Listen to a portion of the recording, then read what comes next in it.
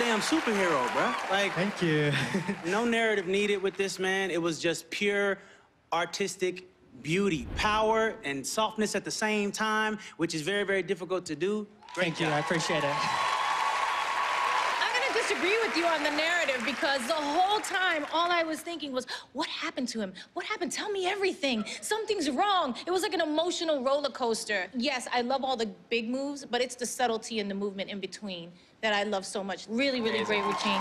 Thank you so much. Did you choreograph that or somebody else choreographed that? I choreographed it. You did choreograph Yeah. With dancers who have the abilities to choreograph, magic happens. It's like you're dancing in water. The double tour over there with your hands up in the air, landing to the ground instantly with no fidgets, no bounce, pure quality. Stick it. And you push yourself right to the edge of your greatness. Thank you.